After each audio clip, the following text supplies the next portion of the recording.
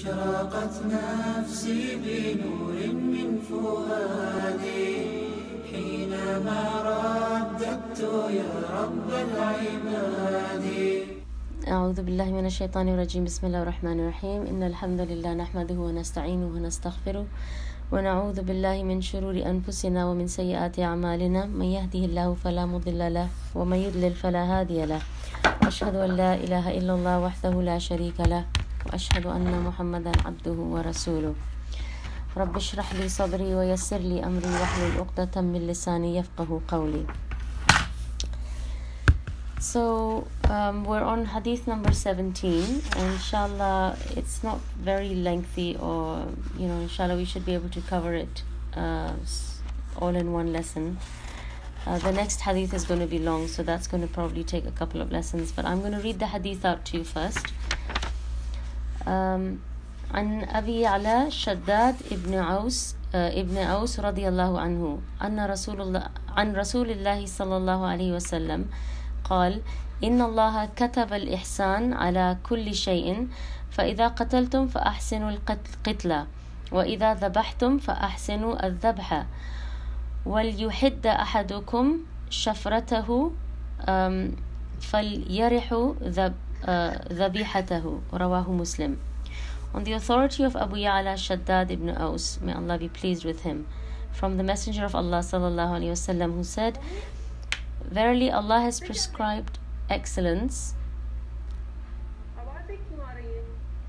Verily Allah has prescribed excellence in all things. Thus, if you kill in a good manner. If you slaughter in a good manner. Each of you should sharpen his blade and spare suffering to the animal he is slaughtering. Recorded by Muslim. So, what we see here is that the main theme of this hadith is that when you do something, you do it properly. The main theme here is ihsan.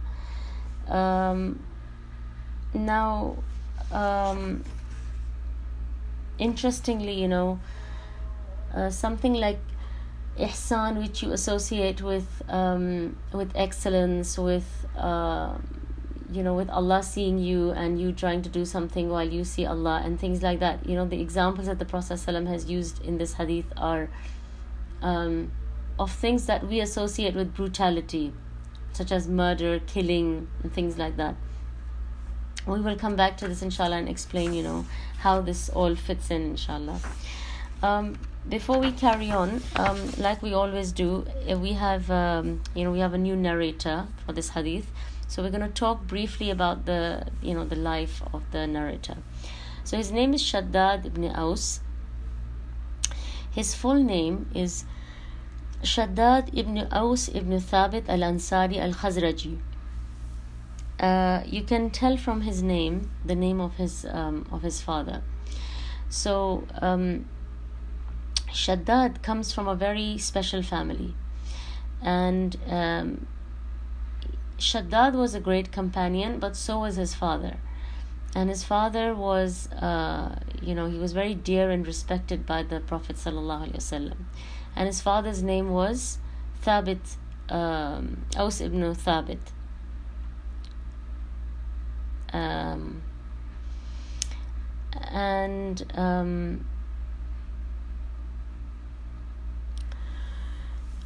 The kunya of Shaddad is Abu Ya'la, so that was the name of his son, and you can tell from his name that he is an Ansari, and also that he was a Khazraji. He was from the tribe of Al-Khazraj. When the Prophet ﷺ arrived in Medina, at that time Shaddad was a young man. He was in his late teens. And his father, Aus bin Thabit, he accepted Islam at the hands of Mus'ab bin Umair. So, for those of you who have been studying Seerah with me, you will remember that when the Prophet ﷺ is still in Mecca, and he is, he's starting to encourage people to migrate to Medina. He sends Mus'ab ibn Umair as an ambassador, you could say. And Mus'ab stays in Medina for a while, and while he stays there, he teaches people Islam, he teaches people different aspects of Islam, and a lot of people embrace Islam at his hands. In fact, Islam multiplies much quicker in Medina than it has ever done in Mecca. So over 13 years, the number of Muslims you have in Mecca, you have more than that in Medina over a period of a couple of weeks. So, that's how receptive the people of Medina are, and that's how effective Mus'ab's da'wah is as well. So Aus bin Thabit, he is one of the people who accepts Islam at the hands of Mus'ab ibn Umair.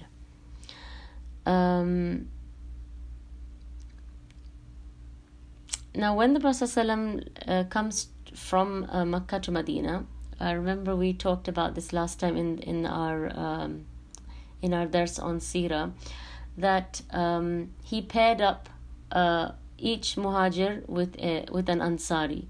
So the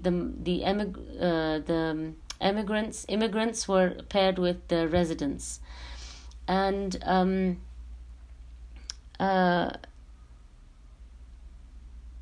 what the Prophet ﷺ did was, he also paired up Aus bin Thabit along with somebody from the Ansar. And if you remember last time when we talked about this, I explained to you that when the Prophet ﷺ did this pairing of brothers, he did it. He didn't just do it, in a haphazard manner. He tried to pair up people who were like-minded, or who had some kind of similarity in their background, or in their careers, or etc. So it's really interesting who he pairs up Aus bin Thabit with, and Aus bin Thabit with, because that shows us the status Aus had in the sight of the Prophet ﷺ, and his importance in the sight of the Prophet ﷺ. So he pairs up Aus with Uthman bin Affan, and as you know, Uthman bin Affan goes on to become the third Khalifa of Islam.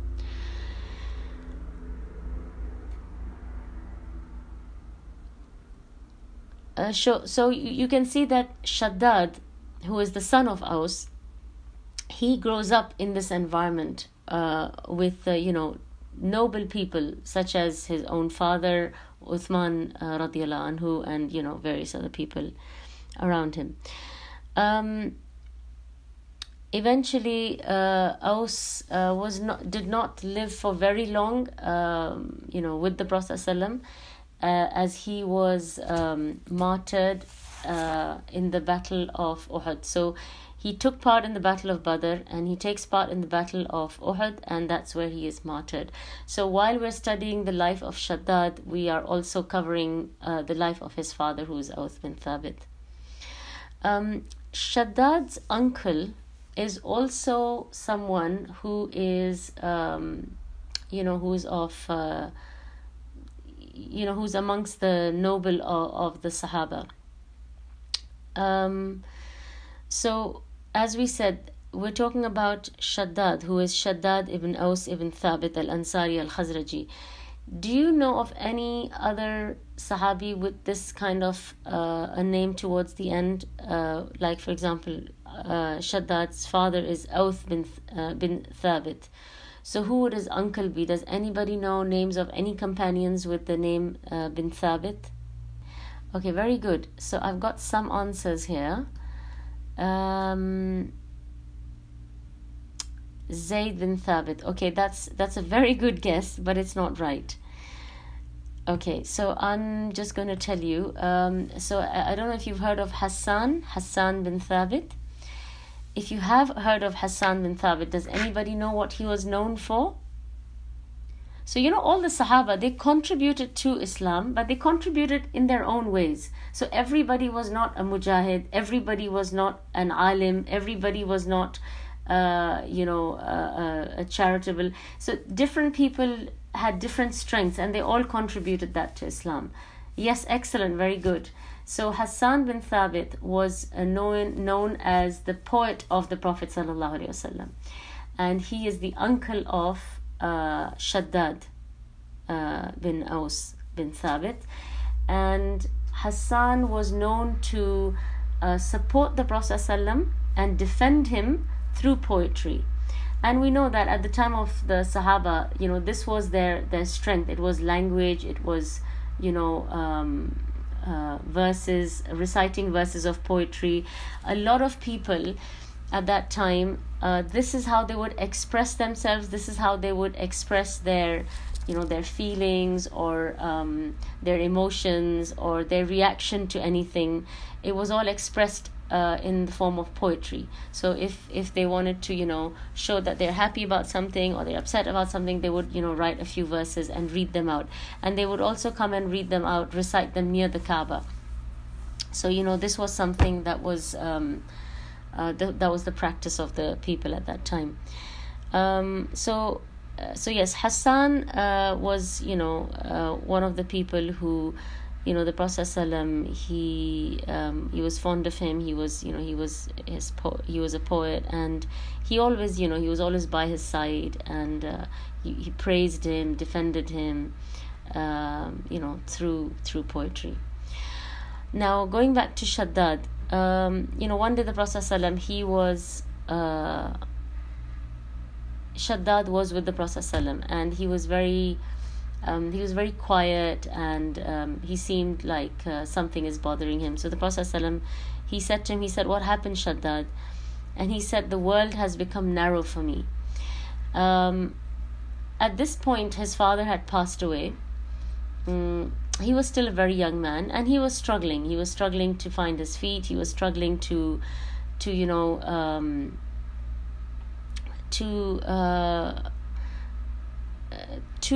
basically survive in the real world. So he's just he's feeling he's feeling his father's loss, and his father's absence, and that he has to now do these things on his own. So the Prophet ﷺ consoled him, and he said, "Very soon Allah will give us victory over Sham, and Allah will also give us victory over Palestine, and your children who will follow you will be leaders amongst those people." So the Prophet ﷺ, he comes in as he always does, and he gives him this positive something positive to look forward to. He gives him some positive input, so that that can cheer Shaddad up.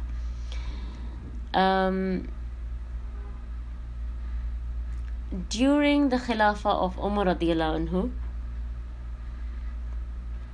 he sent Shaddad to these lands as a governor, and eventually Shaddad settled down in that area of Sham, and a lot of people benefited from his presence there. And while Shaddad was in that area of Sham, he participated in the battles that took place in that area, and many of the Sahaba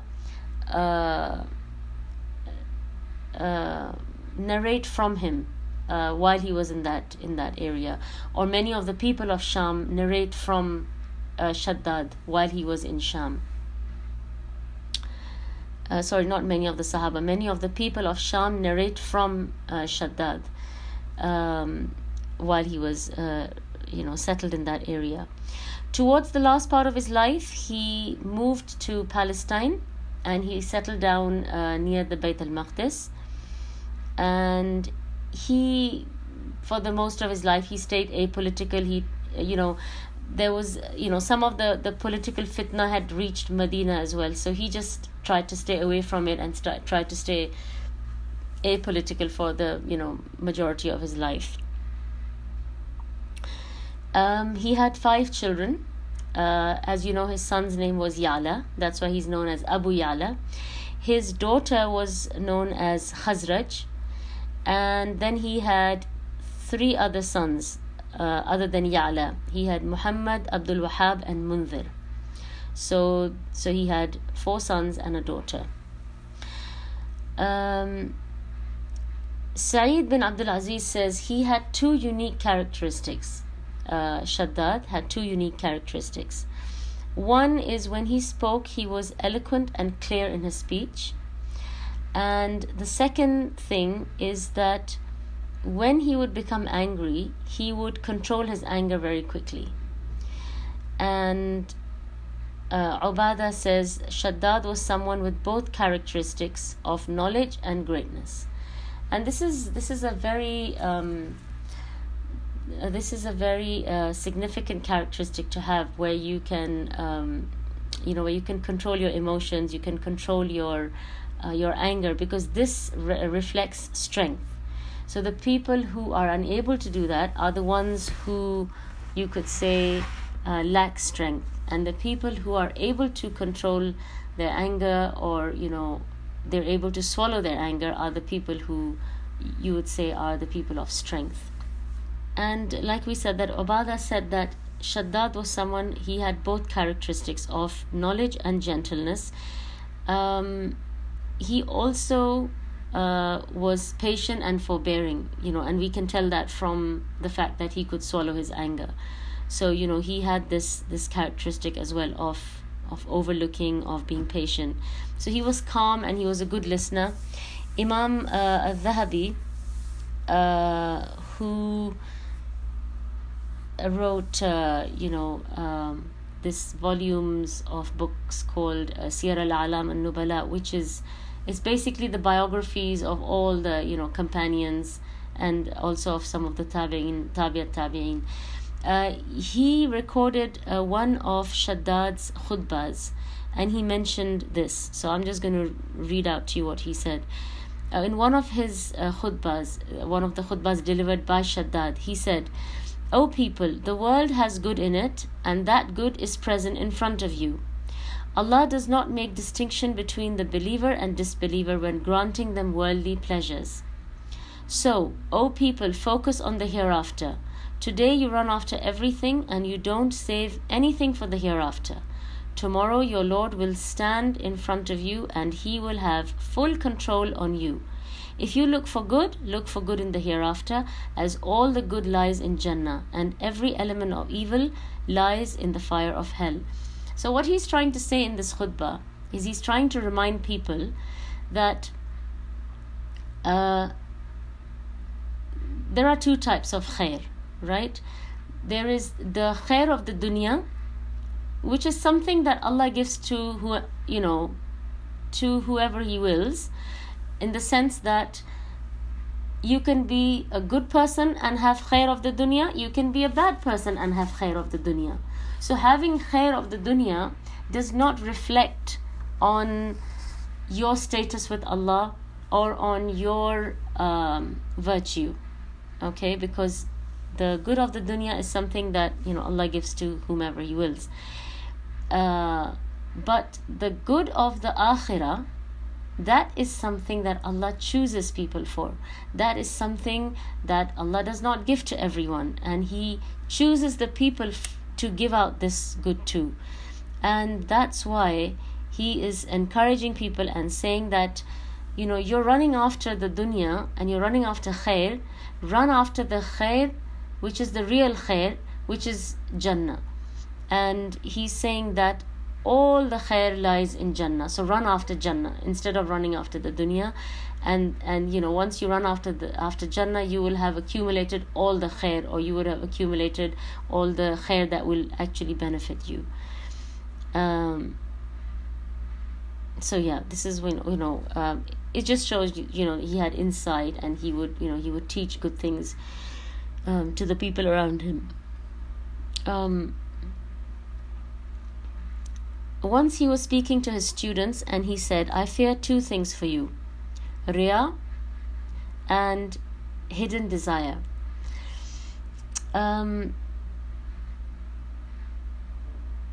So riya, does anybody know what riya means? Can anybody tell me? If in the chat, or you can unmute your mic and say it.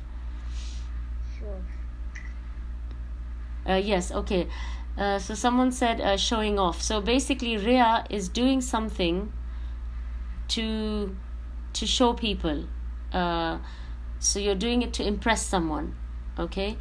Doing something to be seen by others and showing off, to be seen, heard. Yes, very good. Hidden desire is, this is something we spoke about when we spoke about anger. So we said that there are two very strong drives or forces that we have in us as human beings, and one of them is anger and the other one is desire. And if we can control these two, if we can tame and manage these two, then we will get a lot of khair and we will stay away from a lot of evil. Okay, so Abu Darda said, when he heard Shaddad say this to his students, that I fear two things for you, riya and hidden desire. So Abu Darda said, "Oh Allah, forgive us." The Prophet ﷺ told us,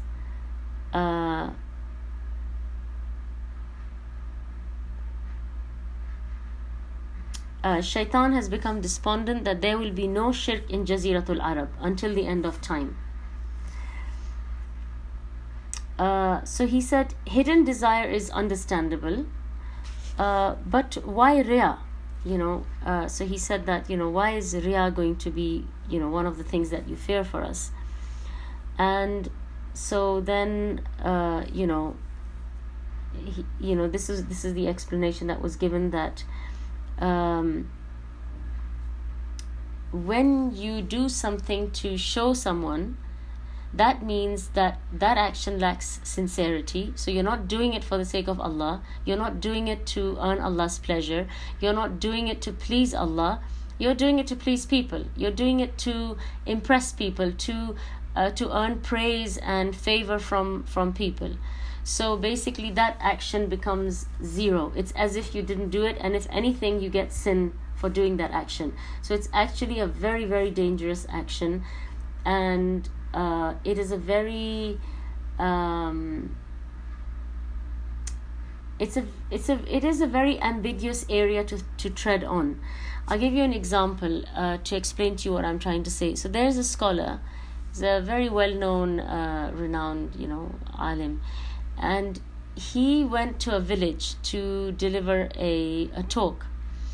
And when he turned up at that village, people had turned up in their thousands to listen to him. He's a very effective, eloquent speaker, mashallah. And when he turned up, he saw these, hordes of people who have turned up to hear what he has to say.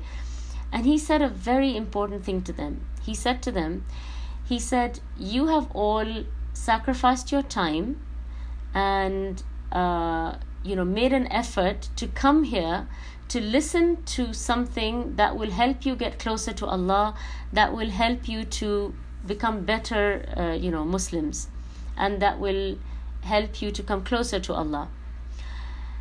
And he said that I make dua that Allah gives you Jannah for making that effort to come here to listen to a reminder and try and get closer to Allah. He said, as for myself, I don't know if I have come here for the pleasure of Allah or to earn praise and to please the people.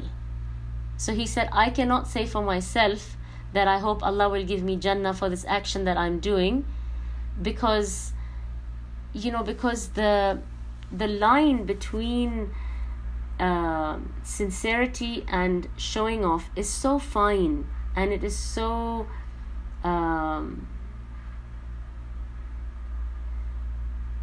it is very it is very delicate. So that's why it is so important, whatever you do, whenever you do it, that you keep reminding yourself and you keep constantly going back to purify your intention.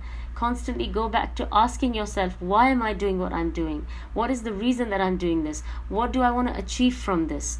And it is so important, I can't stress it enough, to constantly renew our intention in everything that we do, especially things which are public things, things that we do openly in the public, which everybody is going to witness or receive. So it becomes even more important that we purify our intention and ask ourselves that why are we doing this?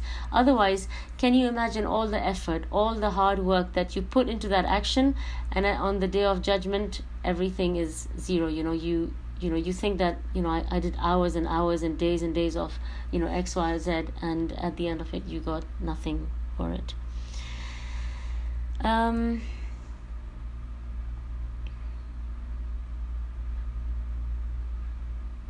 So Shaddad passed away in the year around 60 AH. Some books say 85 AH. Allahu Alam, Allah knows best. But he died where he had settled down in Palestine. Remember I said to you that he settled down in Bayt al-Maqdis. So he passes away there in Palestine, and he is buried in Palestine. And there are about anybody want to guess how many narrations we have from Shaddad?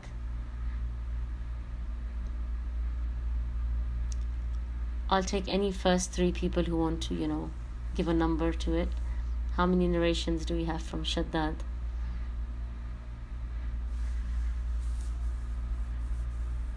Okay, that's a good guess.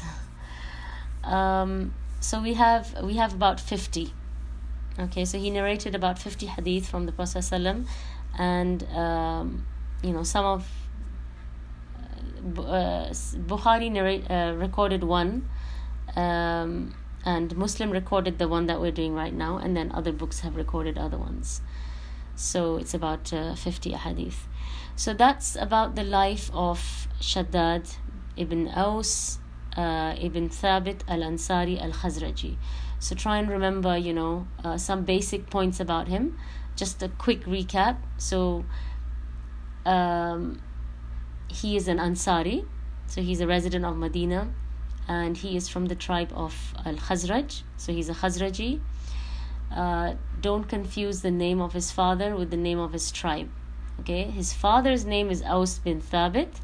His uncle's name is Hassan bin Thabit. He has 5 children, daughter and 4 boys, and he took part.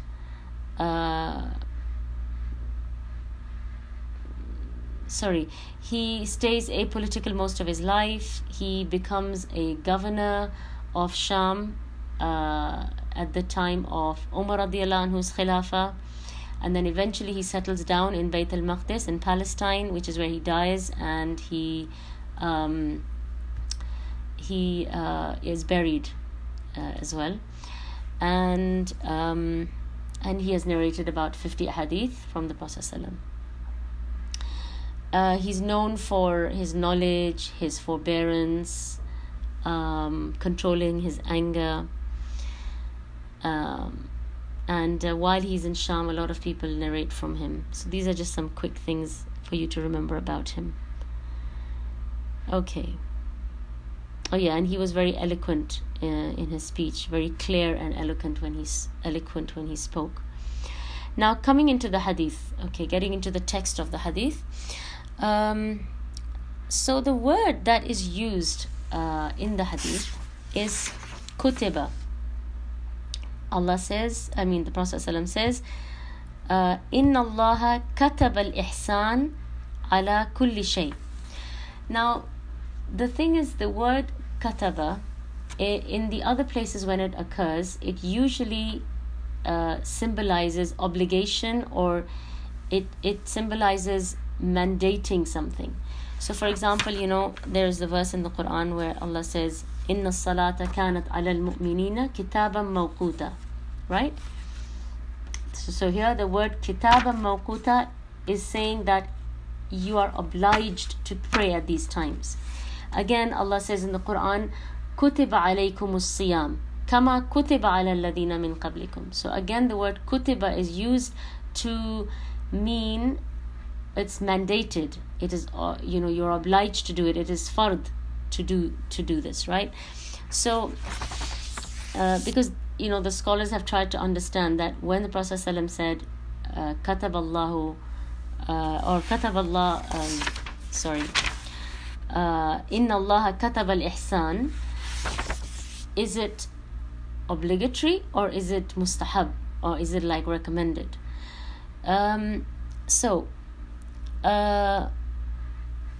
What they have understood from it is that it can be both depending on the nature of the action.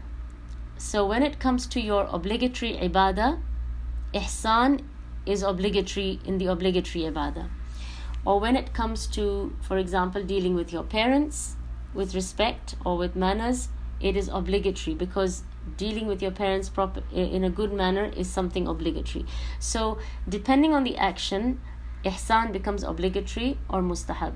So for example, if I was to say that, how you behave with your parents and how you behave with your friends, you behave with both these categories with ihsan. However, the ihsan in behaving with your parents is obligatory. The ihsan in behaving nicely with your friends is mustahab, you could say. So it is, it varies depending on the action you're doing. But ihsan is something that Allah loves, right? And Allah says so many times in the Quran, in so many places, that Allah loves the muhsineen. So this is something that Allah is encouraging us to do as much as possible. And what is ihsan? Does anybody understand? Can anybody tell me, in layman's terms, what is ihsan? What do we mean when we say that you should have ihsan, or you should be a muhsin, or you should do something with ihsan? What does ihsan mean?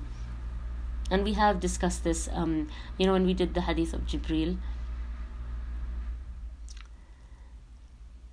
Okay, so that is, you could say, like a technical meaning of ihsan, to worship Allah as if you see Him. So although you do not see Him, He sees you. Can you tell me in one word in English, what would you translate ihsan as? Okay, very good. Doing something to the best of your ability. Perfection. Okay. So yeah, that's a good good selection of things you have said there. So I would say excellence. Okay. Yes, very good. Excellence. So whenever you do something, you try and do it with excellence. So when people do things in a shoddy manner, like sort of like half-heartedly, just about getting something done, or just like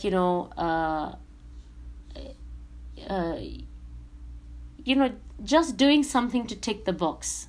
This is not what as a Muslim, how we should be, or how our approach should be.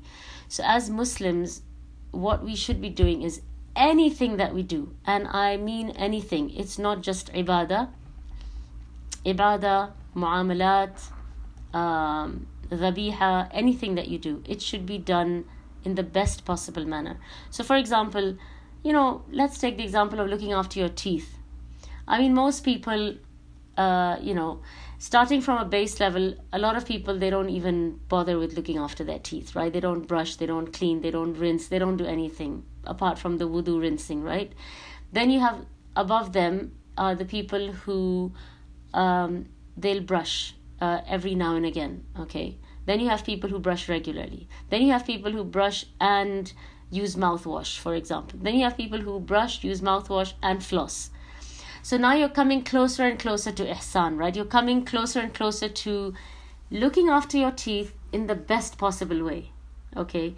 So I'm just giving you an example of teeth. But like I said, ihsan, it can be applied across the board in everything that you do, So for example, you cook for your family, you in your marital relationship with your husband, in your salah, let's say you exercise and you look after your fitness and health. All of these things, they must be done with ihsan. They shouldn't just be done to just say, okay, I need to cook, I'm just going to put anything together and just chuck it in front of the kids, Anything you do, do it properly, do it well. do it where you feel now that, okay, you know what, I've given this thing its due. I've done it as well as I could do it. So this is the thing that, Allah subhanahu wa ta'ala encourages us, and He loves ihsan, and He wants to see ihsan in us when we do anything. I just want to give you a small example, just to give you an idea of how deeply ihsan penetrates our lives and our actions. And sometimes we might think these things are small and insignificant, we might not pay attention to them, but Allah subhanahu wa ta'ala pays attention to them. Allah subhanahu wa ta'ala pays attention to every little thing that we do. And as long as we're doing it with the niyyah, with the with the hope that we're doing this to please Allah, to get closer to Allah, inshallah, you have no idea, that little action, it might take you, levels and levels and levels up in Jannah. So that's why don't belittle anything. And it's a really important example I want to give you, because it's a really small thing, but it's something that I want you to think about. So I was just going to give you a very like what I would call like a small example of ihsan. Okay, so for example, let's say you go to the supermarket, which is something we all do, and so you go to the supermarket and you, this happens a lot, right? Let's say you pick up a bag of peas, okay? And you put them in your trolley and you walk on. And then maybe about 10 minutes later, when you're in some other part of the supermarket now, you think to yourself that, actually, you know what? I don't think I want these. I think I want... I think I don't need I don't need peas this time. I'm just going to leave them. Normally it would be okay if you took the peas out and you put them anywhere in any freezer section, right? Because the guys who are arranging the supermarket, they will probably come and they'll pick it up and they'll put it back wherever it belongs. But I'm just giving you an example that it would be from ihsan for you to now go back to where you picked up those peas from and put them back over there. Okay, so you see, this is just something small, but I'm just saying that if you were to give it that attention, now nobody in the supermarket knows or cares that you have this bag of peas and you have put it in the right place, or you have not replaced it in the right place, right? But who knows? Allah subhanahu wa ta'ala knows. And that's the most important thing. Because Allah subhanahu wa ta'ala is the one who appreciates what we do, who acknowledges what we do.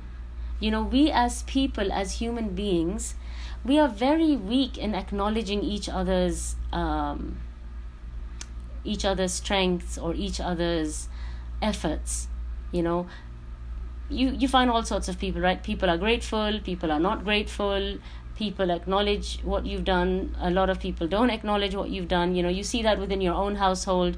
For example, let's say you have 5 children. You will notice within your children, there are some children who appreciate, they acknowledge, they'll come, they'll thank you, they'll talk about something you did for them, and they'll go on about it because it means a lot to them.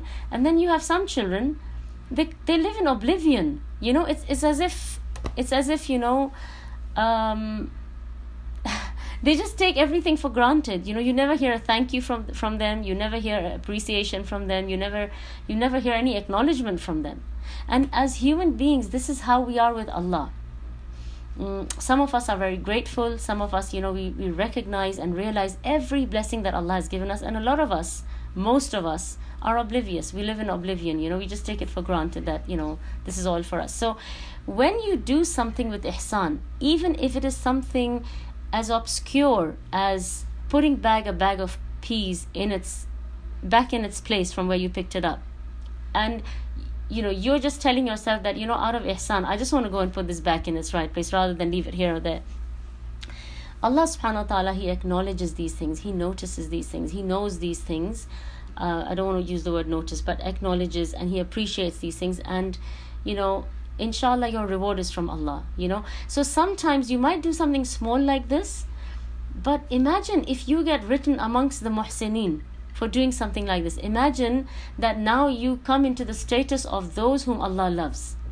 So this is just a small example, but the point I'm trying to get across, the concept I want to get across is very important, which is that apply ihsan in all aspects of your existence. All aspects. And this is what the hadith is saying, right? The words of the hadith is saying, Inna Allah katab al-ihsana ala kulli shay. In everything. Allah has prescribed excellence in all things. So in all your matters, in all your affairs, in all things, in your relationships, in your day-to-day actions, in your dealings, in your behavior, in your characteristics, or your, akhlaq, in your, approach, everything. So whether it is related to your ibadat or your muamalat, make sure you apply ihsan. Whatever you do it well. Okay, so go the extra mile. Improve whatever you can in whatever you do, as much as you can. Okay, and do things in the best way that you can. So one of the things that would have to happen now, if you want to do things with ihsan, is there has to be some level of planning or structure when you do something. It can't just be random or haphazard, right? Because that's how you will make sure that you have executed that action perfectly. Okay, so for example, let's say when you want to do salah, okay, you want to do salah with ihsan, you want to do it with, as perfect, you want to make your salah as perfect as you can. So you have to go into that salah with that mindset. You can't be watching a YouTube video you can't be, for example, watching a movie, for example, and then suddenly switch that off and say, okay, now I'm going to stand and do salah. You will naturally, throughout that salah, you're going to be thinking about the movie, you're going to be thinking about dialogue, you're going to be thinking about what's going to happen next. It's natural, it's going to pollute your concentration and your salah. So, you have to plan these things out, and you have to say, okay, when I'm doing salah, I want to make sure there's no disturbance. I want to make sure that before my fard, I do a couple of sunnahs to get into the framework of salah.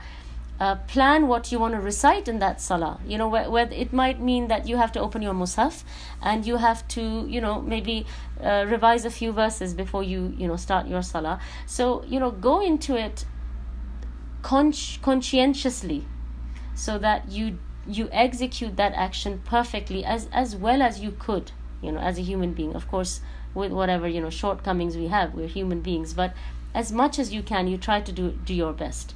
And then your actions of salah should be perfect. They should be executed perfectly, and that will all depend on if you have learned how to do salah properly. So all of these things, I'm just giving you that as an example, but like I said, it applies across the board in everything you do, as a parent, as a wife, as a daughter, try and be the best role of whatever role you are playing. Whether you're a daughter, try and be the best daughter. If you're a mother, try to be the best mother. If you're a wife, try to be the best wife, etc. And an important thing that some of the scholars mentioned is like Allah subhanahu wa ta'ala in Surah Al-Mulk, he says that Allah subhanahu wa ta'ala created death and life لِيَبْلُوَكُمْ أَيُّكُمْ أَحْسَنُ عَمَلًا, right? To see or to test which of you is the best in action. So the thing that is emphasized is not the quantity, rather the quality. Okay, it's not which of you does the most actions, but which of you is the best in action. لِيَبْلُوَكُمْ أَيُّكُمْ أَحْسَنُ عَمَلًا. So it's not so much about quantity, it's more about quality. So whatever you do, do a few things if you have to, because you might think that, oh, this is too overwhelming, I can't do all these things perfectly. So do a few things, but do them well. So it's good to plan these things out. So for example, let's say the next month is going to start, so make a plan for yourself. Set yourself reasonable, achievable goals and targets. Okay, so generally we set targets and milestones for our children. So we say that, oh, my child must learn how to horse ride, my child must learn how to memorize Quran, my child must learn how to cook, or XYZ, right? And we forget ourselves. But the thing is that just as important as it is for the children to learn and to have goals and objectives, it is just as important for us. Why is it that our children grow and we don't grow? So we all need to grow, and so we cannot grow unless we set ourselves objectives and goals. Even if it's learning a language, it can be anything, but set yourself objectives and goals and work towards them, and set yourself reasonable objectives and goals. So let's say you've just had a baby. Okay, so now you are managing you're managing a new person. So that is going to affect your schedule. It's going to affect the way you perform. It's going to affect a lot of things. So cut back on a few things because you have to accommodate this new addition in your life. But at the same time, that doesn't mean that you go to ground level zero, right? You should still set yourself goals and objectives, but reasonable goals that you feel that, okay, with this new thing that I have to deal with, I can still do ABC. Okay, I can't do DEF, but I can do ABC. So set yourself goals and objectives and work towards them, plan them out so that you do them well. Okay, whatever it might be, that this month I'm going to memorize 3 surahs. Normally I memorize 10 surahs every month, but this month I'm going to memorize 3 surahs. So you see, although you couldn't do as much as you were doing previously, but at the same time, you didn't come down to zero. You still achieved. There's still a difference between you at the start of the month and at the end of the month. As long as you are growing, whether it is slow or fast, that doesn't matter. So the quantity doesn't matter. As long as you are still growing, you are still trying to get close to Allah, you are still trying to achieve an objective and get from A to B. That is the important thing. And you try and do it in the best possible way that you can. So, I can't stress that enough. So, every time a month starts, a year starts, try and tell yourself that this month I want to do, I want to learn this language, for example, and I want to get fit. This month I'm going to lose, 2 kg, for example, and then work towards it. You see the difference. Let's say there are 2 people who are exercising, okay? So there is one person A, who exercises 5 days a week. And then there is person B, who exercises twice a week, okay? Now, person A, who is going 5 times a week, is extremely careless, is not really putting any effort or any thought into this, into this action that they are doing, which is exercising 5 days a week. They are a bit haphazard in the way they're doing it. There is no structure, there is no system. They're eating all the wrong things. After they exercise, they go straight to a restaurant and have a burger and fries and a fizzy drink. And while they are at the gym, for example, where they're exercising, they spend half their gym time chatting to other members.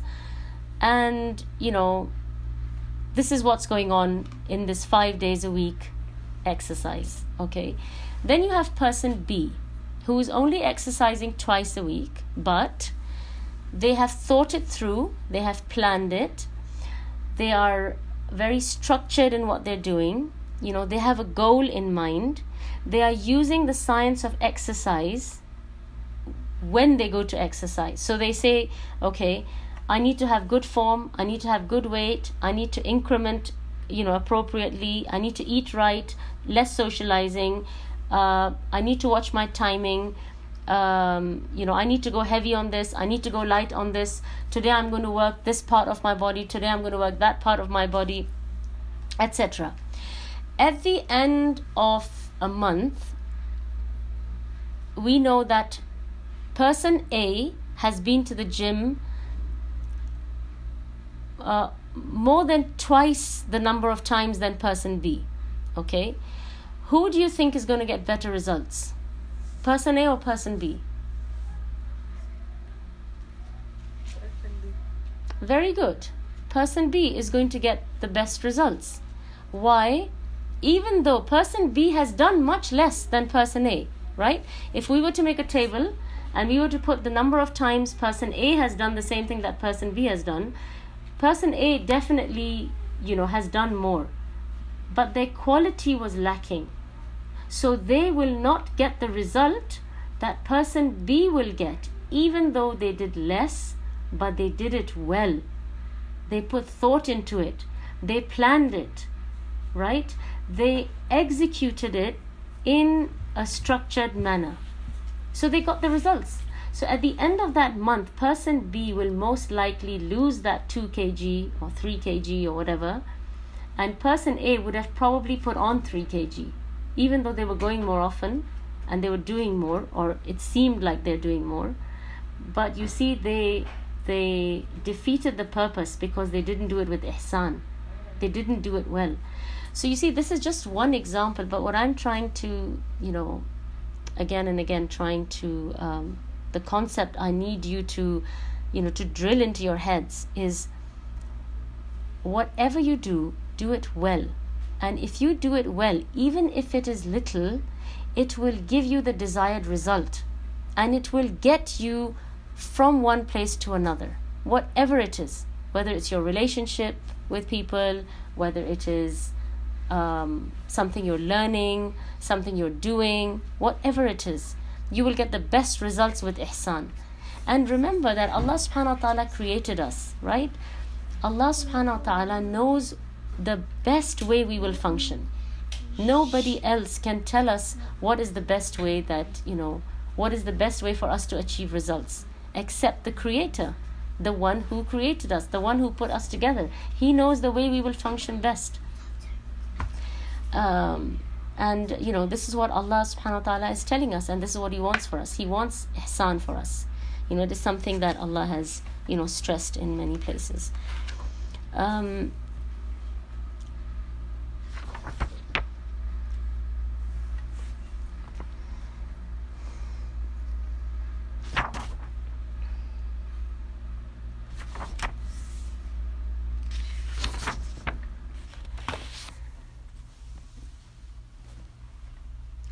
So in terms of the legal ruling on ihsan, I've already mentioned there are 2 degrees of ihsan. One is the first level is mandatory, and like I said, that level requires for you to be just and for you to fulfill any rights towards the creation depending on what rights they have on you.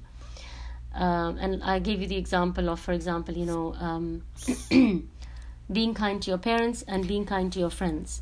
So they are both going to be done with ihsan, but the ihsan that you use in executing that kindness to your parents is mandatory, and the ihsan that you use in executing that kindness to your friends is mustahab. But ihsan is something that is encouraged across the board.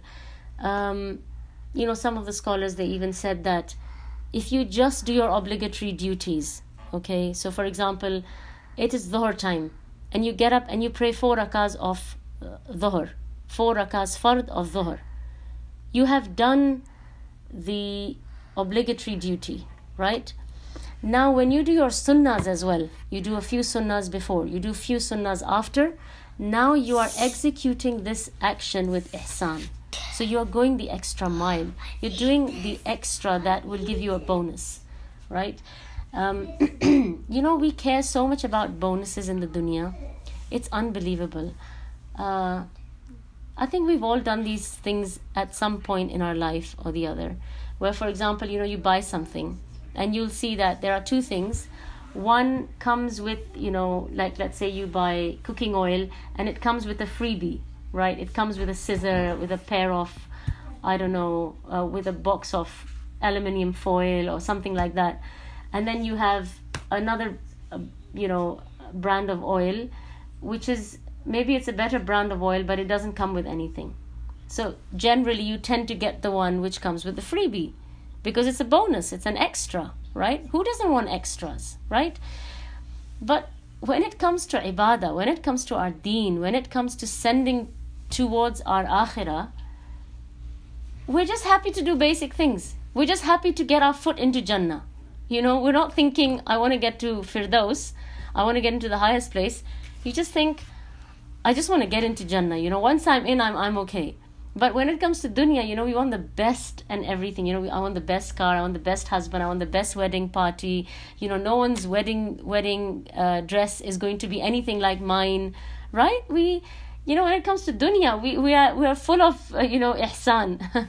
But when it comes to our akhirah, then it's like, the minimum will do. So we really need to, shift that, maybe not even shift the focus, but we need to extend that ihsan, that we are exercising when it comes to our dunya. We need to extend it into our akhirah and, do it all the way, and make sure that everything we do is done with perfection. Okay, so the second level is, like I said, in terms of legal ruling, is mustahab or recommended, which means that after a person fulfills their legal responsibility, they then go above that by giving every effort, physical or financial, to help that situation better itself in its worldly or hereafter benefits. And this is just like a technical definition. Basically what I'm saying in this definition is anything that brings joy to another human being is a charity and an ihsan. Okay? So anything you do that, makes the situation slightly better or makes the person feel slightly better, this is ihsan. Okay? Now, two things that I want you to understand the difference between. There is adl and there is ihsan. Adl is justice, right? So, if I gave you an egg, you give me an egg. If I gave you 2 pencils, you give me back 2 pencils. This is adl, right? What is ihsan? You give me 2 pencils, I give you 5 pencils. Okay, so I surpass what you have done. So you see the difference? One is justice, where you do exactly, you give back exactly what you got. And the other is ihsan, where you go the extra mile and you outdo the other person. Okay? I was going to say something and it's like completely gone out of my mind now. Yes, I was going to say in a marriage,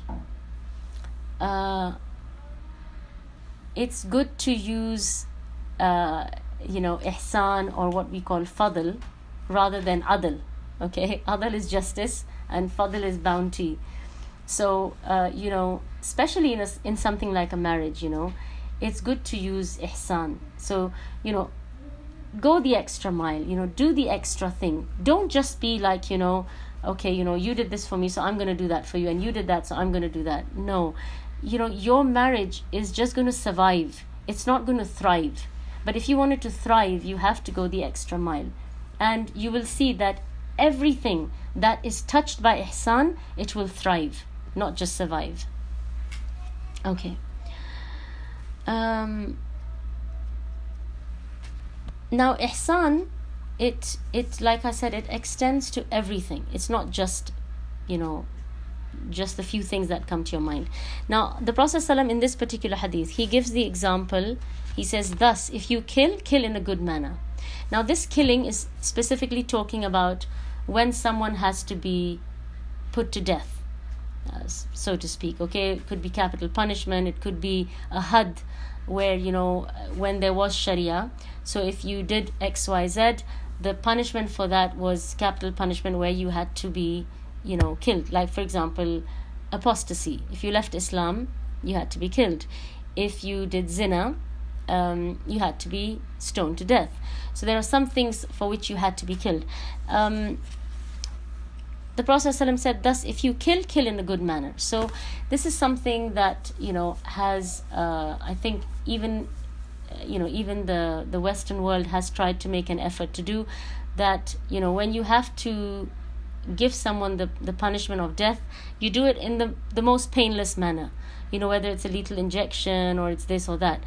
According to the fuqaha, the most painless manner to kill someone is to remove their head. Nowadays, of course, we have other means such as, injections and, in the past people used to be hung and, things like that. But the thing that we should try and, pay attention to is that even in something, it's almost like a, what's the word? An acronym where, not an acronym, sorry. I can't think of the word that I wanted to say, but what I'm trying to say is you would not think of ihsan and killing in sort of one in one place, right? Because ihsan, it reminds you of something good, something extra, and then to talk about ihsan in killing, it seems to be like an ironic example, right? But the thing is that when you are about to kill someone, okay, whether it's an animal or a human being, you have a position of authority. You have a position of superiority over someone. And ihsan could not be more important at any other point than at a place like that, where now you have the power to do something nasty, to do something bad. And at that time, the Prophet ﷺ is reminding you that, be good, be extra kind, go the extra mile. The other reason why the Prophet ﷺ mentions, killing a person and, slaughtering animals, which is what we will come to in a little while, is at the time of Jahiliyyah, this is something that the Arabs were known for. They were known for brutally killing people, killing animals, even in their warfare. They were known for mutilating, removing body parts and, doing things which are really nasty. So the Prophet ﷺ, he specially gives this as an example, that, when you do this, you do it well. And when Islam came, Islam abolished those bad practices. So they couldn't just, go and kill something in any way they wanted and eat it. They had to kill in a certain way, and it had to be clean and purified, and then they could eat it. So Islam came and it institutionalized a lot of these things that the Arabs were doing, and it gave it a lot of system and structure. So in the days of Jahiliyyah, they were very, they're almost like living like animals, sleep with whoever you want, eat whatever you want, kill in any way you want. So Islam comes and it curbs all of this, and it teaches them how to live like human beings and how to behave like human beings. So, this was such an important thing. The second part of the hadith is where the Prophet ﷺ said, if you slaughter in a good manner.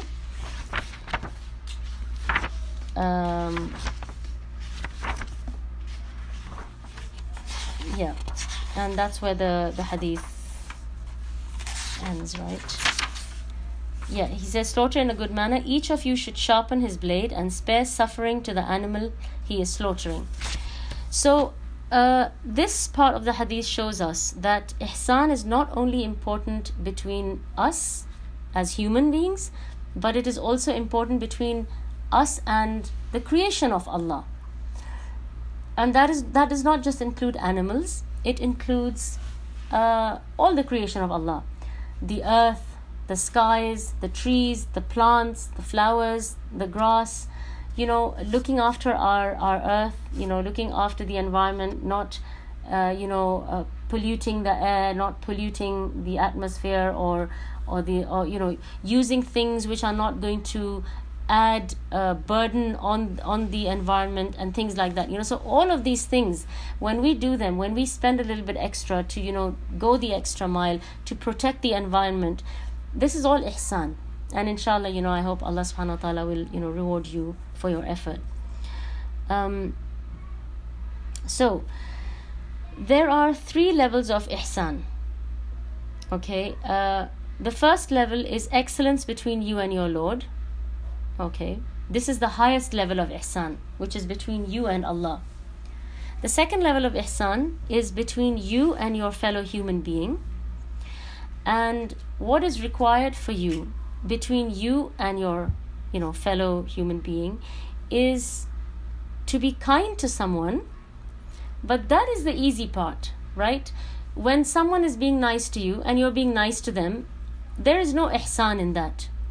But the ihsan is when someone is mean and nasty to you, when someone is spewing out hatred, and you continue to be nice to them, and you continue to be kind to them, and you continue to say nice things to them. This is ihsan. Can everyone still hear me? Because I got a message that maybe my connection is a bit weak. So if maybe one of you can just tell me. You can still hear me, right? Yep. Okay, good. So you see, being nice to someone who's being nice to you is adl, I would say, right? Is something normal that we would do. But let's say your mother-in-law sends you food. She cooks food for you and she sends it to you, and you call her and you say thank you, and you're really happy with yourself that I have such a good relationship with my mother-in-law. The following week, your mother-in-law has a spat with you. Okay, she gets into an argument and she cusses you. She says you're this and you're that, and she speaks down at you. How do you behave now? So if you were to still, call her and say a few nice things to her and speak to her nicely and, maybe send her some food. Now this is ihsan, and this is difficult to do. And this is putting something heavy in your scale of good deeds. It is easy to be nice to someone when they're being nice to you, but the test of your akhlaq and your ihsan comes out when you are nice to them when they are not being nice to you. And the Prophet ﷺ, he said,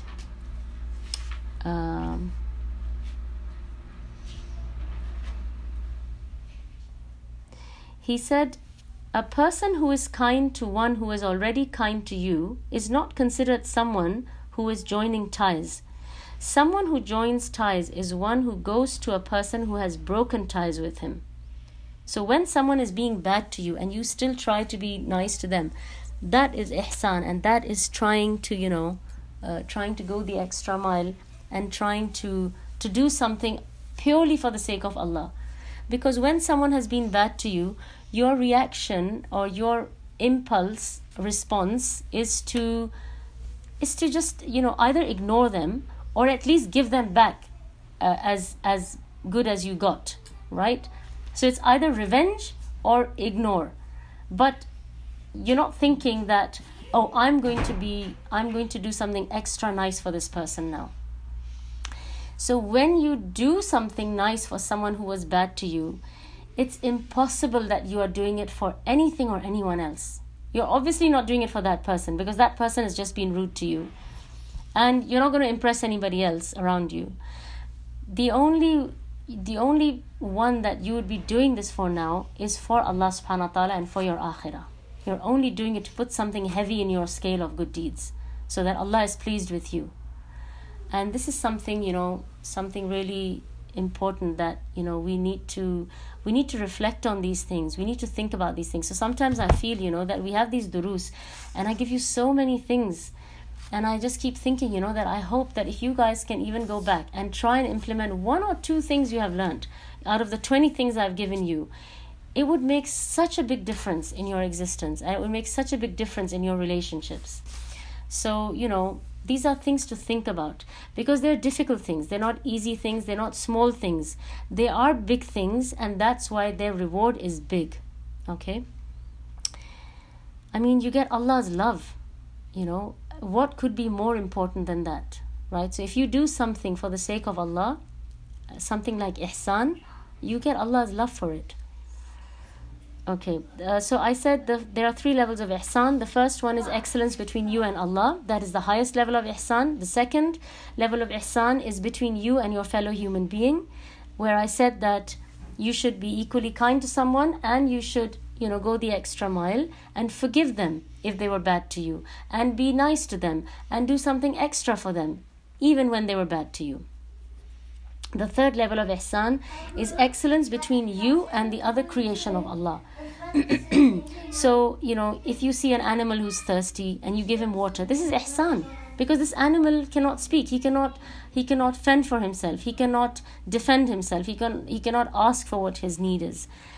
Similarly, if you see an animal is in pain, or an animal is struggling, and you help him out, or you find a bird that is injured on the street, or a cat that is been hit by a car, and you take that cat or that bird and you take it to the pet shop. This was not really your responsibility, right? These are just stray animals on the streets. But if you did that, this is ihsan. So you tried to help that creature in its time of need. If you see a plant that is dying and you put some water, this is ihsan. And like I keep saying, that people might not see you, but Allah subhanahu wa ta'ala, He acknowledges everything we do. Allah subhanahu wa ta'ala has a record of everything that we do. And as long as we're sincere and we're doing it for Allah subhanahu wa ta'ala is the one who will compensate us or recompense us for it. So that's the third level, where it's between you and the creation of Allah, and I've given you some examples of that. However, just as a side point, any animal that is going to cause you harm, you do not have to help it. You should exterminate it, but in the most painless manner. So whether it's ants or roaches or lizards or snakes, you need to get rid of them. You need to kill them, but just do it in one blow. So don't trap ants in a jar and keep them and watch them suffocate to death, or keep a cockroach and watch how it twists and turns and dies. I mean, this is haram. So even these things that you want to kill, you just kill them with one blow and they're finished. Can we just come back to the meeting so I can just give you my last few finishing points, and inshallah we should be done in the next 10 minutes. So I just want to, before I close off, I just wanted to mention a few basic things about slaughtering animals, and just some closing points after that. So it won't take long, inshallah.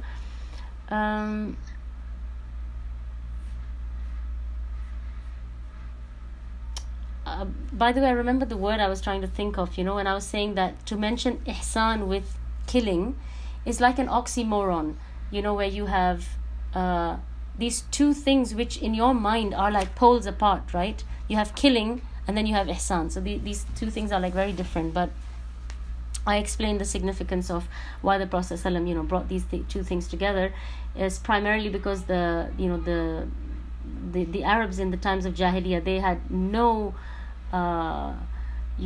scruples or principles governing how they were slaughtering or killing people. They would mutilate and do things like that. So it was important to mention this. And secondly, because that's the time when you have the ability to abuse the power that is in your hands, and that's a very important time for you to execute ihsan, or to execute that action with ihsan. Okay. Now slaughtering, like the Prophet ﷺ says in the last part of this hadith, if you slaughter in a good manner. Slaughtering is a very tough thing. So I don't know if any of you have ever tried slaughtering an animal of any size, whether it's a chicken or a goat or anything, but slaughtering is a very tough thing. And it's also something which it doesn't just require physical strength, it also requires emotional strength. Okay, that's why a lot of us, we will just outsource it and ask somebody else to do it. But it's not something that should be done brutally. It is something that has some laws which govern it. Okay, and so some of the things, for example, I would say is like the Prophet ﷺ mentions in this particular hadith, sharpen your knife. Okay, so the tool that you use, it should be specific for slaughtering, and it should be sharp and ready to use. So it should not be something that you're like struggling with, and the animal is struggling, and there you are trying to put an end to his life. It should be something that happens very quickly and swiftly, and that's the end. Secondly,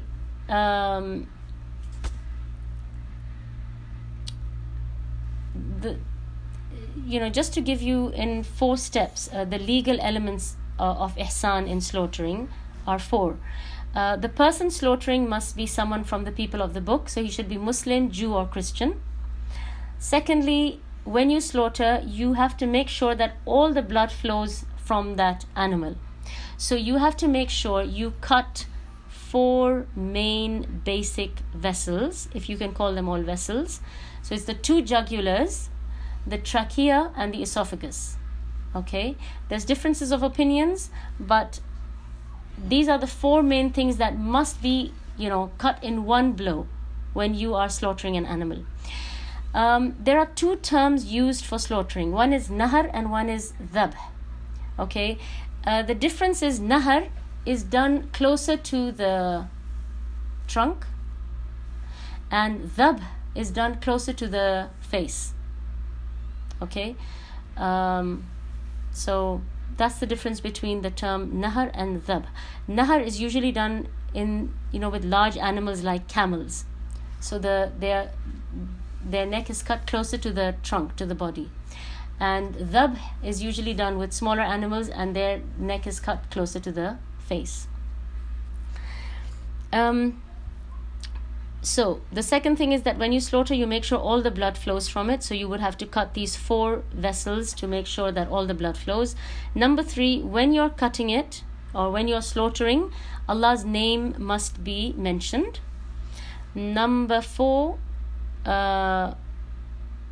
make sure that the tool you are using is a slaughtering tool and it is sharp. Okay. The only 2 things, as far as I know, that are prohibited from being used to slaughter are bone and teeth. These are animals that you have a control on, like animals like goats and sheep that you can hold and you can slaughter. Then you have animals which run around and they're too swift for you to hold on to them and catch them and do it, such as deer, right? So what you would do is you would shoot, and before you shoot, you say Bismillah. You mention Allah's name before you shoot, and then you find it and you make sure that is the animal that you shot. And even if you find it the next day, the Prophet ﷺ said, as long as it hasn't started to decompose, you can eat it. Okay? So that's for, something which is not, within your reach. And just as a side point, before I go into that, I just wanted to also mention that with our dealings with animals, there are some prohibitions, okay, there are lines which we should not cross. It is not allowed to tie an animal up so that he's not able to hunt, and we don't feed him and we don't allow him to hunt. So that's haram. It is not allowed to hunt for entertainment and for fun. So you don't need food, but you just want to practice your aim, so you go around killing animals. This is not allowed. Gentleness is encouraged with animals.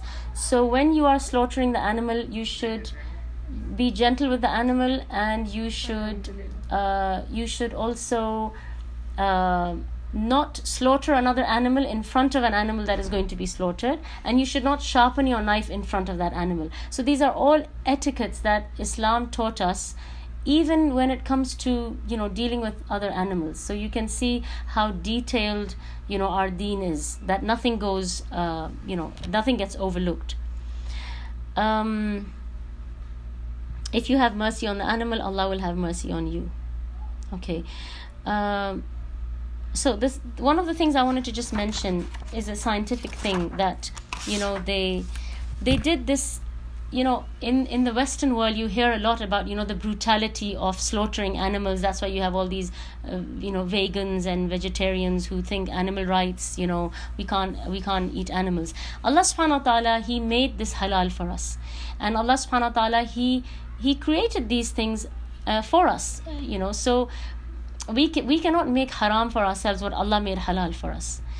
I just want to mention that they conducted some tests, and they said basically they ran an EEG, which is something which monitors the waves in your brain. So if you're feeling any pain or whatever you're feeling is going to get monitored on this EEG. And what they did was they tried to monitor two sets of animals, one which are being slaughtered in the halal manner and one which are being stunned and killed, like it is done in the West. A lot of animals are stunned before they are slaughtered.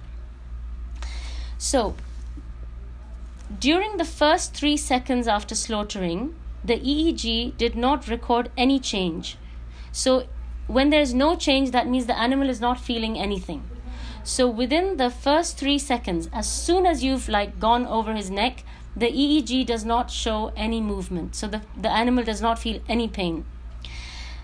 For the following 3 seconds, the EEG recorded a condition of deep sleep conscientiousness, which means that due to the large amount of blood that is gushing out, because now you've just cut 4 main vessels or 4 main arteries, this excessive blood loss makes the animal sort of go into makes him unconscious, so he doesn't feel any pain again. After this total of 6 seconds, the EEG recorded 0 level, showing no feeling of pain at all, because now the animal is completely gone. He's dead, but his body is still twitching. Why is his body twitching? Because the brain is still, there are still reflexes that are still going through the body of the animal. And so although the EEG drops to 0, the heart is still pounding and the body is twitching. And while this is happening, so it's like you could say that the animal is convulsing while this is happening, and this is just a reflex action of the spinal cord. It's not that the animal is feeling any pain at this point. Maximum amount of blood is gushing out of the animal. So what you get at the end of this is an animal who felt no pain during the slaughter, and the meat that you get is free of all the blood, because that towards the end, when that animal's heart is still pumping really hard, because he's gone into the fight or flight situation, it's just removing all the blood from the body, right? And it's just pushing it all out. So this gives you the healthiest type of meat, which is free of any blood. Now look at the one where they stun the animal. When they stunned the animals were apparently unconscious soon after stunning, but the EEG showed severe pain immediately after stunning. So what the West is thinking is, you're reducing the pain by stunning the animal before putting the knife on his throat. They recorded pain signals from the EEG. The heart of the stunned animal stopped beating earlier than the one slaughtered, the Islamic way. So when you stun the animal, his heart stops beating. So what happens is that this causes blood to stagnate in the muscles, because the heart is not pumping anymore, so the blood is not going anywhere, it just stays where it is, resulting in the retention of more blood in the meat.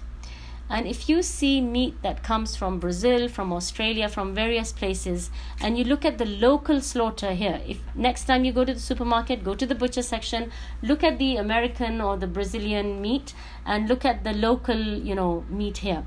The local meat here looks pink and light. That meat looks laden with blood.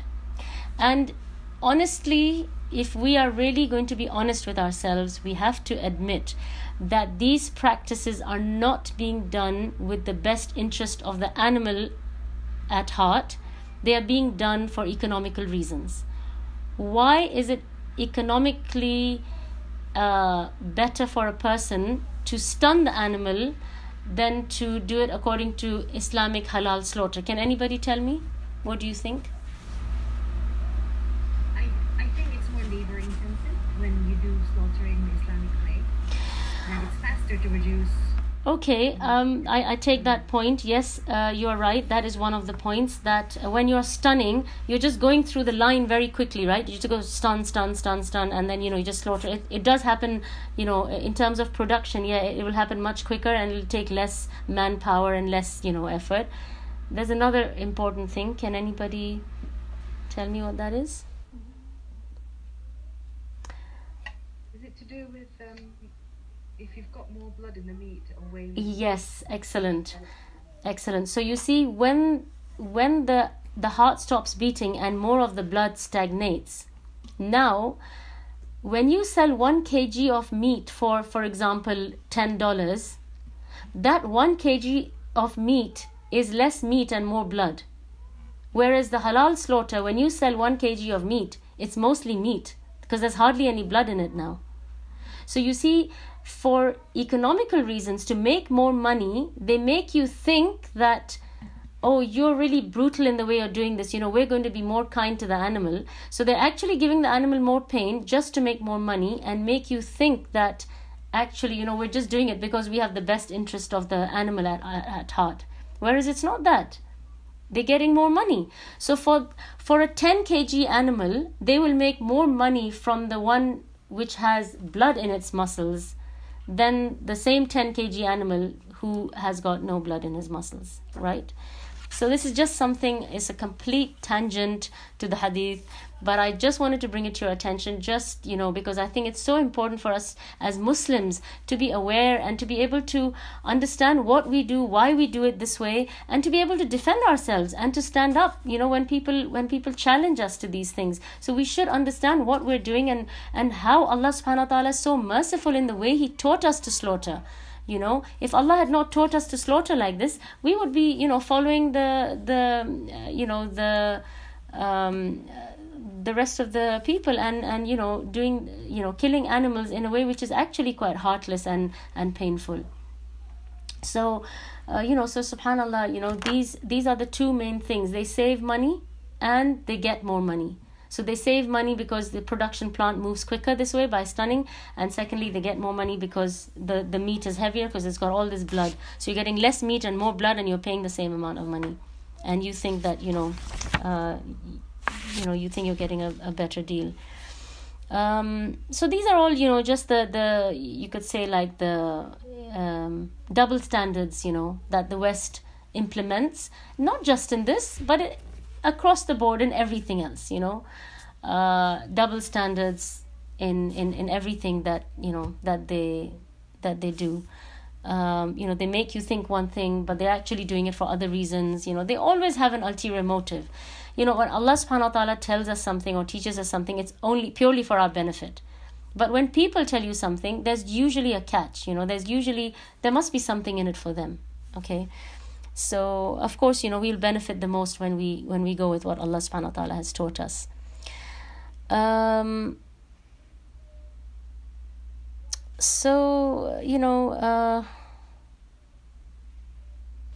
This is basically, what I wanted to share with you. I just one other thing I can add to this is, when we show ihsan towards the other creatures of Allah, I forgot to mention the angels, that we should also show ihsan towards the angels. How do you think we can show ihsan towards the angels? Anybody?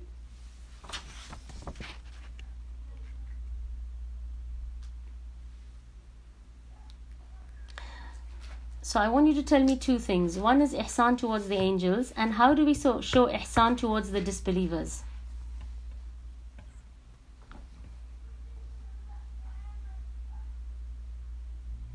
Because remember, we said there should be ihsan in everything we do.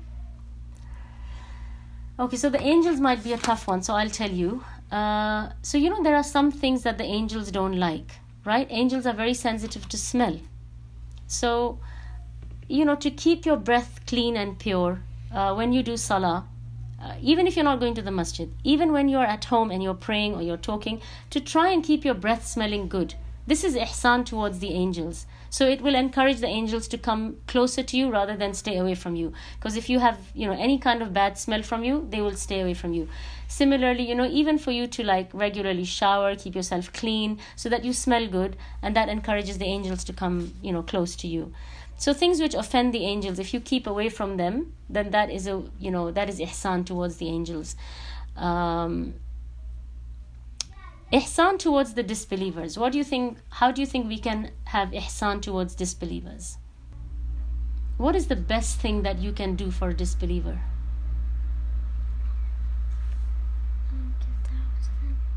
Okay, so one of my girls has answered, but I'm going to wait to see if any of you can answer.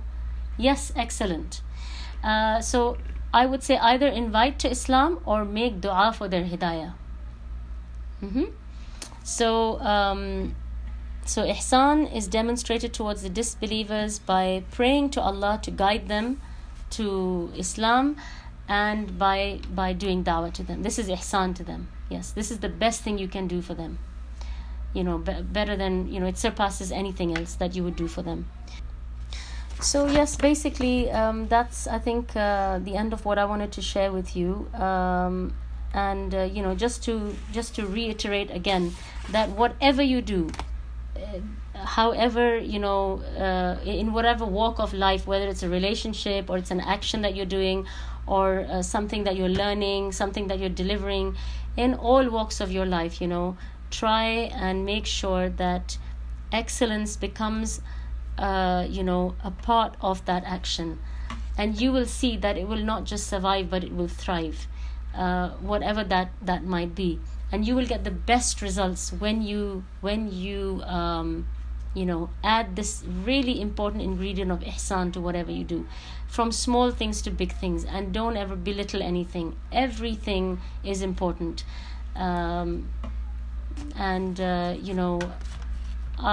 I have told you the story before, but I'm just going to mention it again, because I have a different group of people now. But you remember the story I told you about the student. So there was a student at university, and he was with this the Muslim Students Association. And so what they had done was, at university, they had said to these students that we're going to give out masahif, in the street to the people who are just passing by. So this guy, he got a bunch of masahif or leaflets, and he's giving them out. And as he's giving them out, he was thinking, that I don't even know what the point of this is, because a lot of these people, they're going to take this, they're not even going to go back and look at it. So he's just giving them out anyway. All right. Now, one of the people who took a mushaf from this student, he went on to read the Quran. It really struck him, the first few verses, and he became a Muslim. Not only did he become a Muslim, he went on to study Islam in so much detail. He became an Imam of a masjid. He becomes an Imam, and he goes on to take the Shahada of many people in their tens or in their hundreds. He gives them Shahada, because he's now an Imam of a masjid. And you can imagine he's delivering sermons, he's doing lectures, durus, and he's taking Shahada, he's giving Shahada to the people. Now, go back to the beginning of the story. We had a student who's just with, his students, school student Muslim association, and he's asked to do a simple thing like giving out masahif, and he's thinking, what's the point of this? What am I going to get from this? When he comes on the Day of Judgment, and he sees in his mountain of deeds, there are all these shahadas, there are all these khutbahs, there are all these great actions, he's going to think, where did this come from? He has no idea. When did I do all this? Right? So going back to the beginning of the story, it was a small action which most of us, we would just flick off, right? We think, this, we belittle it. It's not a big thing to hand out brochures on the street. But you don't know that brochure, it might turn something on in someone's heart or in someone's head. That's why even, the hadith says that if the trumpet is blown and you have some seeds in your hands and you're about to put them in the ground to plant them, throw them. Because on the day of judgment, you will need every little deed, every little action that you did, every little hasana that you can get. You will wish on that day that I wish I had said, more subhanallah wa bihamdihi. I wish I had not wasted my time with that, and instead I had said la ilaha illallah. These are little things, but on that day we will be looking for any little thing that we could have said or we had done, and we will use that, and that will be of benefit to us. So don't belittle anything. It can be the smallest, most insignificant thing. Like I gave you the example of the bag of peas, right? I mean, you might think that, what's the big deal? I'll just put it in the freezer. Somebody will come and put it back in its place. But you don't know, Allah subhanahu wa ta'ala, He is the one who is taking, keeping record of everything that you're doing. And this might be something that earns you the love of Allah. I mean, how many of us would have thought that something small like that is going to earn me Allah's love? So that's why I'm saying that don't belittle anything, and everything is important. Everything you do is important, and everything that happens, it happens with a purpose. Allah subhanahu wa ta'ala doesn't do anything without a purpose.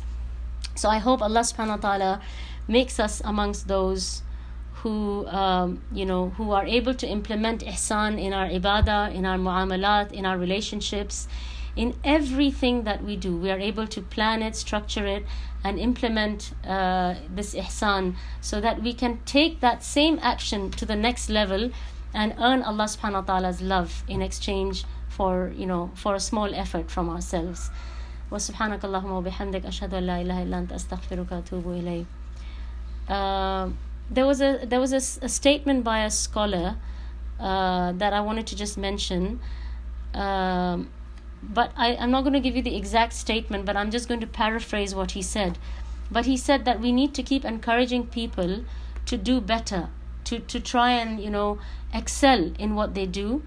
And he said, if people start doing that, the birds in the sky and the fish in the sea will pray for their forgiveness, because you are trying to make the world a better place. And so he's just encouraging ihsan this way, by saying that apart from earning our main goal is to earn Allah's love. The birds and the beasts will make dua for your forgiveness, because you are trying to do something something noble. So if there are any questions, you're welcome to ask. Otherwise, if you want to leave, you're welcome to. This was a hadith I was in two minds, shall I do it, shall I skip it? But I think it was so important, and I'm really glad that we Allah gave us the opportunity to cover it, and Allah subhanahu wa ta'ala this was your risk. So He enabled you to attend this meeting and to hear these words and to benefit from them. And this was your risk. This ilm that you got today was your risk, and I'm really grateful to Allah subhanahu wa ta'ala to be able to share these things with you. And I hope Allah subhanahu wa ta'ala accepts it from us all. Barakallahu feekum. I'm always very, very happy to see you all here, and I'm very grateful to Allah that in spite of the lockdown, that Allah subhanahu wa ta'ala has kept us connected, through His remembrance and through His words, and through His deen. So I hope Allah subhanahu wa ta'ala always keeps us connected, and inshallah we benefit from each other. Alhamdulillah Rabbil Alameen. Yes, subhanallah. I think really some of us were able to even do this because of the lockdown. So we have less commitments than we used to have, so we're able to do this, alhamdulillah. So next time, inshallah, we will continue with Seerah, and then the following time after that, we're going to do a very important hadith, which I will have to split, which is hadith number 18. That's a very famous hadith, inshallah. We'll try and cover that bi-idhnillahi ta'ala, if Allah subhanahu wa ta'ala gives us another opportunity to meet again.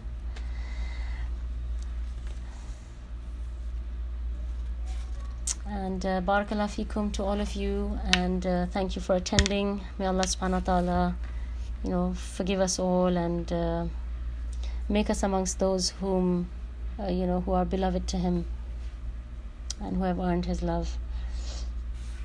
وسبحانك اللهم وبحمدك أشهد أن لا إله إلا أنت أستغفرك وأتوب إليك. وآخر دعواهم أن الحمد لله رب العالمين.